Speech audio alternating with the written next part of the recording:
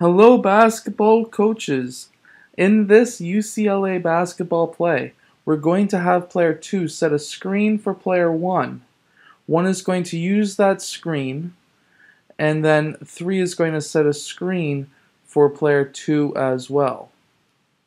2 is going to use 3 as a screen, and 4 is going to use 5 as a screen cutting across the key. At this point, 1 can pass to player 2 or 1 can pass to player 4 for that 3-point shot. In the video you will see next, player 1 will pass to player 2 and 2 will take that 3-point shot.